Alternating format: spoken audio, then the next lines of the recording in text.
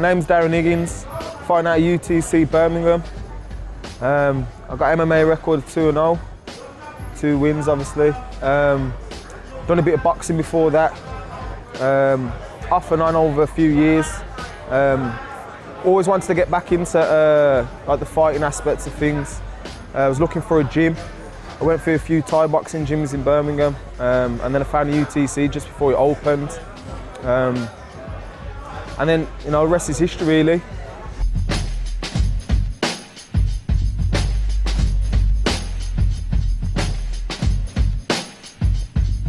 What type of crap is that? Yo, how's about a smack word like? That's the first fight I took on short notice like that. You know, like I said, I'm always ready to take fights, and you do learn. You learn every time you fight, especially when you're in the cage. You know, you learn about yourself. It's only you in there. Well, you know, I think when you're a fighter, you got to be game and ready to take fights whenever, if you're serious about it. I'm always in the gym. Obviously, the fitness levels weren't quite there because obviously I never had a camp going into that fight. But I won. I got a good decision. Won all 3 rounds. I thought I'd done pretty well. I was knackered a bit. There's times when I thought I could have finished the fight if I had a proper camp going into it. But like you said, Callum was a good, gritty fighter, you know. He was game.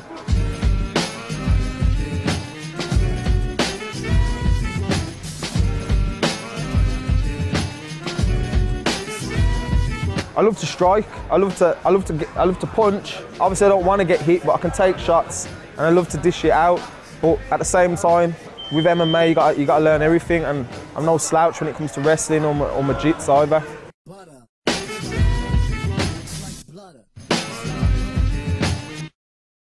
But the butter, baby.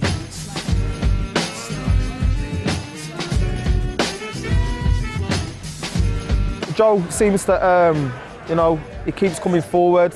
He's a little bit relentless with his takedowns. He likes to get them down. But I feel, you know, no disrespect to Fran, good fighter. I feel I'm a lot stronger than Fran, and I think he's going to find it a lot more difficult to get me down. And you know, I'm happy wherever the fight goes, and I'm looking to dictate wherever the fight goes to.